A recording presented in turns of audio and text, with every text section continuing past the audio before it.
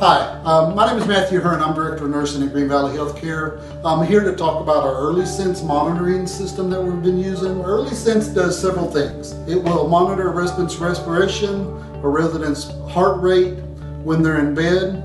It also will let us know if they're trying to move and get up out of bed. It lets us know if they need to be turned.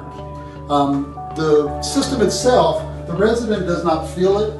The monitor, it goes underneath the mattress. It's got the sensor pad. On the wall we have the other part of the monitor. It does not make any noise. It sends an alert to pagers that the nurses and the CNAs carry on them.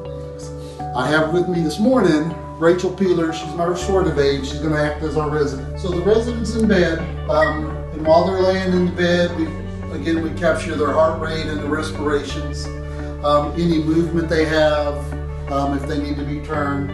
So if a resident attempts to get out of bed, or when they sit up, the response is it'll send the alert to the monitor. There's the alert on the pagers. And so the nurses, the aides are to respond, make sure the resident's safe.